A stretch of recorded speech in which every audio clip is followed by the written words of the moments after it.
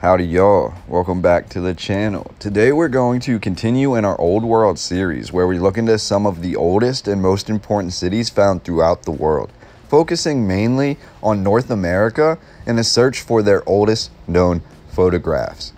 Today will be a very enthralling video, I believe, which I may actually have to turn into two separate videos because of all these amazing images that I was able to find. For preference, if you don't want to hear about the current narrative or my thoughts on it, you can mute the video now and just view these images at your own pace. Without further ado, these will be roughly 300 of the oldest, rarest, and most unique images of Old World Toronto, Ontario, Canada.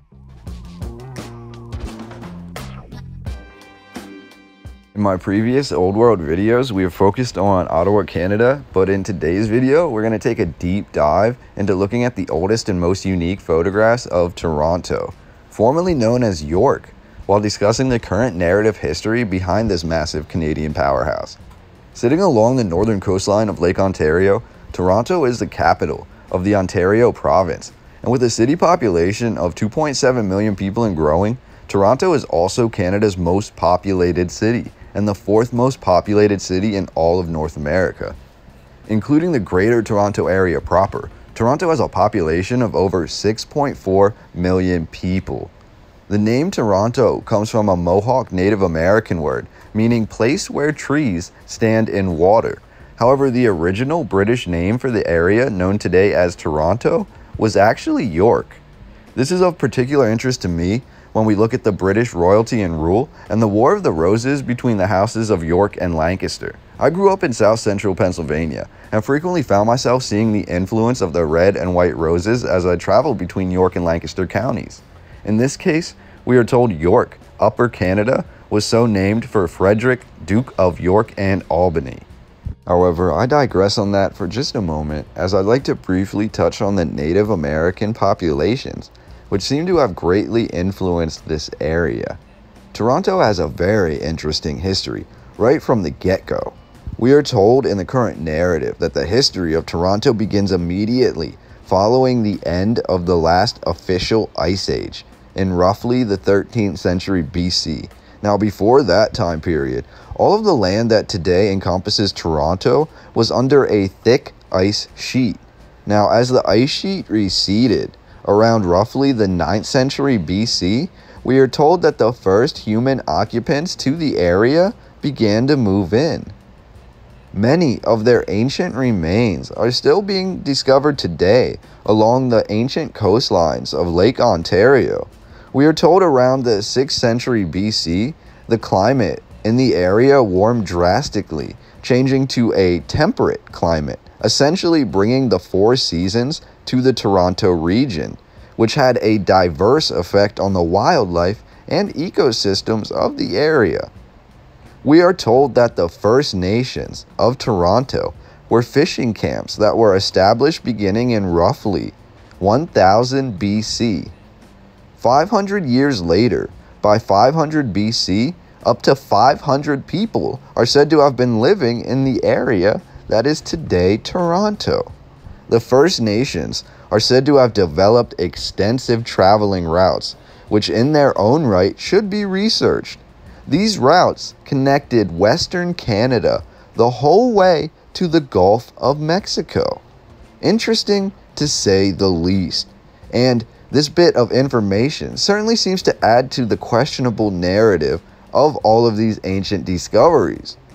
And this becomes even more clear to me when we identify that one of the groups of indigenous people who originally settled in the Toronto area with much success were members of the ancient mound builders. Now, as time progresses in nearly all of the Old World narratives, we have distinctions being made between the ancient groups of Native Americans. Yet, in nearly every video that I've made on very popular and modern cities, when we look into their roots and their oldest history, we find that they seem to all stem from the same Native American group, the ancient mound builders. The work of these ancient groups, and more specifically, the groups who actually constructed the mounds and the earthworks that the cities are built on top of. This seemed to become the actual foundation for the major cities that is still used today. And it leads us to wonder about the vast nature of this one First Nation culture of Native Americans. Could they really be the ancestors of every single Native American group that we see throughout the country? It's just food for thought, but interesting when it seems that many of these areas were built upon first by the ancient mound builders and then by following generations of other Native American groups. Hopefully that wasn't too convoluted to understand, but I digress on that for a minute. Diving back into the current narrative, we are told that by 600 Common Era, southern crops like corn had made their way to the Toronto region. By 900, the first Iroquois villages sprung up in the Toronto area, and it's written that these Iroquois villages in Toronto were created on high, fortified pieces of land, much like mounds. Now, we are told around 1200, the Huron Native Americans also entered the northern Toronto area, and by 1500, most of the other Iroquois are said to have migrated north into the specifically Huron Nation. And around this time period is when many ancient native settlements, including earthworks and mounds, were being created in the greater Toronto area. Now, one of these mounds that still exists today is known as Tabor Hill. By the early 1700s, Toronto Native Americans began receiving traded goods from the Europeans as the first European settlers and explorers began to reach the greater Toronto area. However, with this quick and massive uptick in trade, it is said the Native American populations were decimated by disease. And these were diseases that were brought by the Europeans that the Native American groups had really never experienced before. It is said half of the First Nation population of Toronto passed away during this time period.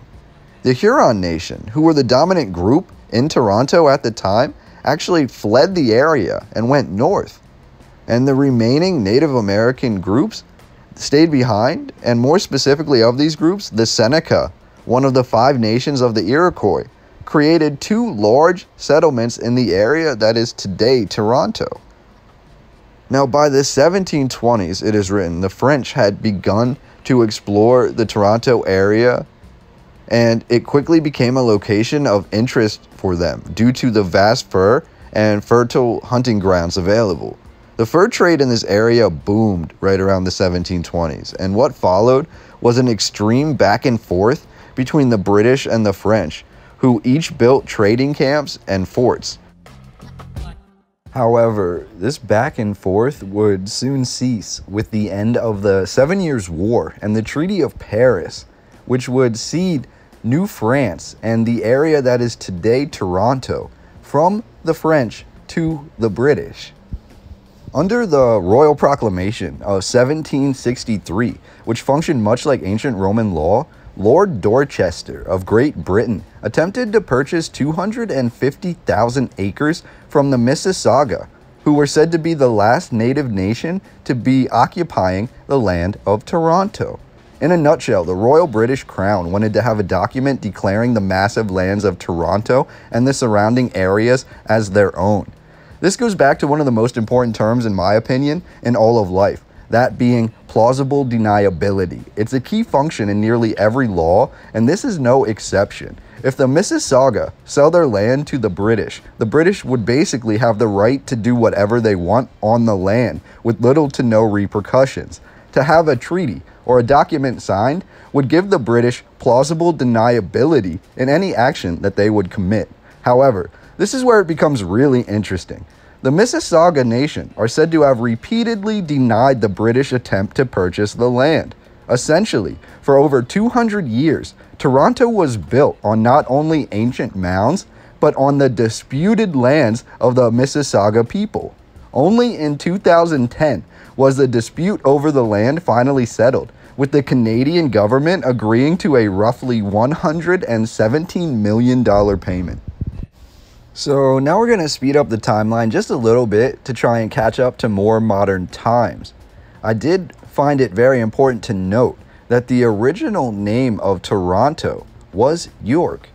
Now, the original capital of Upper Canada, which was picked by Dorchester himself, who I mentioned earlier, was deemed unsuitable as a permanent capital just a few years later by John Graves Simcoe in the year of 1793.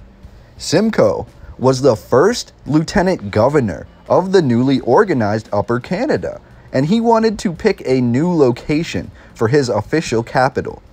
Originally, he moved the capital to the disputed lands of the Toronto Purchase only temporarily, hoping to find a more concrete capital later on. However, by 1796, it is said, Toronto was officially made the capital of Upper Canada, and the search was finished. Simcoe, however, being a die-hard British loyalist, did not want to use the name Toronto that the Mohawk Nation had basically come up with. Instead, he wanted to adopt a more British moniker, and he chose the name of York for his new town. Simcoe was a very interesting man, to say the least.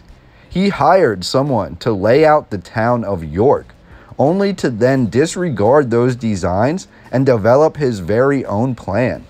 The first two streets laid out in all of York, or all of Toronto, were the streets of Dundas and Yonge, both of which were designed by Simcoe, and both of which still exist much in the same route today. The town was fledgling in the late 1700s, having less than 200 people. We are told finding workers to expand the town was very difficult. Slavery was legal at the time. However, Simcoe did something quite amazing. While he was unable to completely abolish slavery in York, he did enact laws which made all men legally free by the age of 25, and he outlawed the practice of going into slavery following his decree, meaning all current men would be free by the age of 25, and no new people would be allowed to enter into slavery.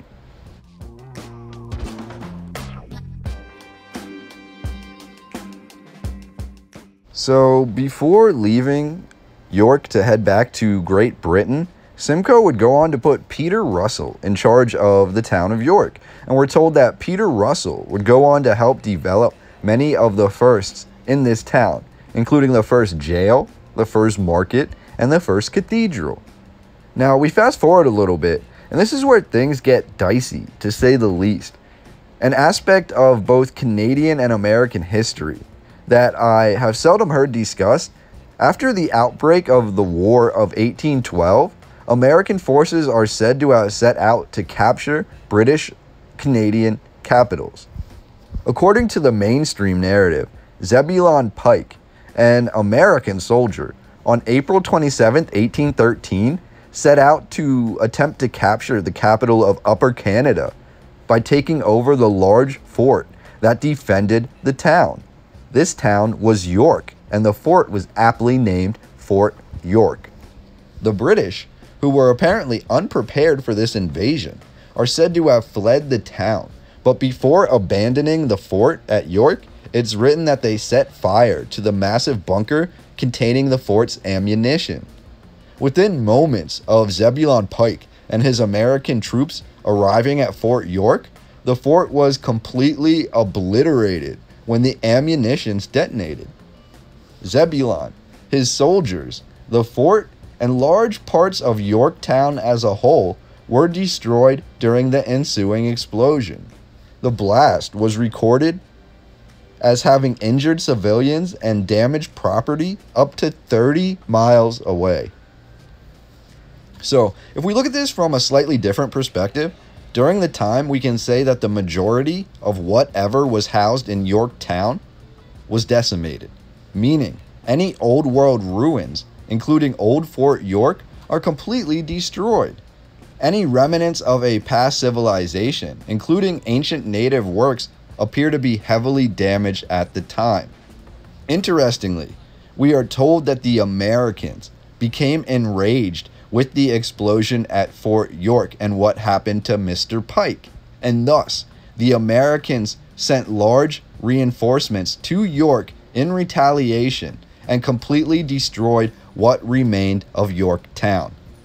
Now, this is where the narrative skips ahead quite a bit, and this is where I'm going to try to wrap up the current narrative concepts so we can achieve some peaceful viewing of these old world images. After the War of 1812 and what happened to the town of York, the narrative then skips ahead to the changing of the name of York to Toronto, which is said to have occurred on March the 6th, 1834. Apparently, this was done to differentiate York from New York City and the dozens of other smaller locations named after the York royal family line.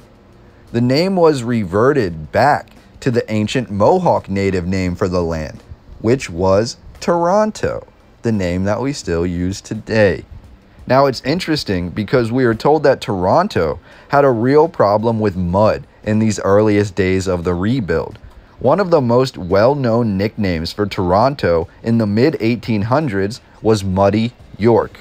According to the current narrative, the unpaved streets would often flood, but the flood was not necessarily just water. It was often a mixture of mud and water, which would cause the streets to become uneven and swamp-like.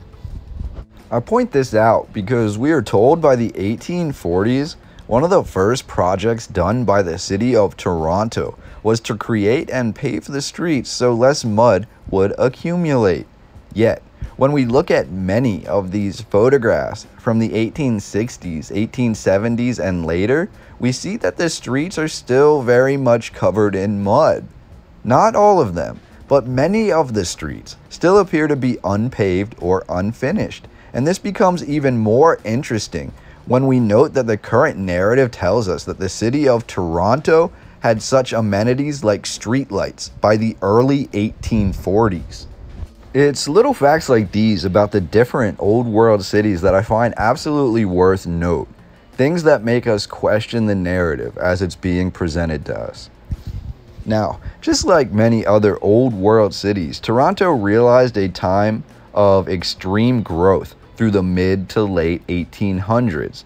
We have a population in Toronto of 30,000 people in 1851, 56,000 people in 1871, 86,000 people in 1881, and 181,000 people by 1891.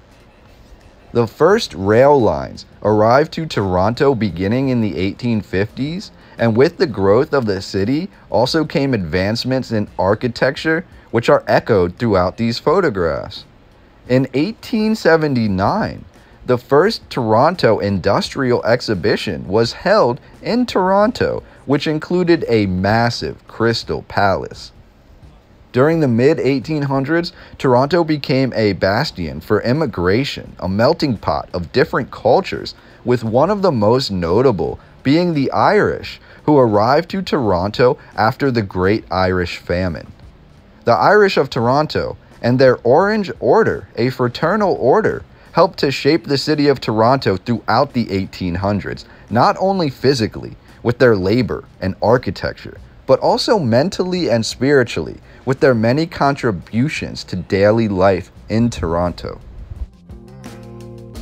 So now let us just take a look at some of these unique old world images of Toronto. I'm going to chime out here for a minute and just let you view these images at your own pace. They are all very interesting. Note the large blocks, the masonry work. Note the domes and the pillars and the spires on all of these old world buildings, and wonder how or why they were constructed in such a way. These are very beautiful, and it's interesting to note that these would all seemingly come after the rebuild, after the War of 1812. So just really interesting images here. There will be a few from the early 1900s as well, and just let me know your thoughts or your opinions down below, and we'll continue with the video here shortly.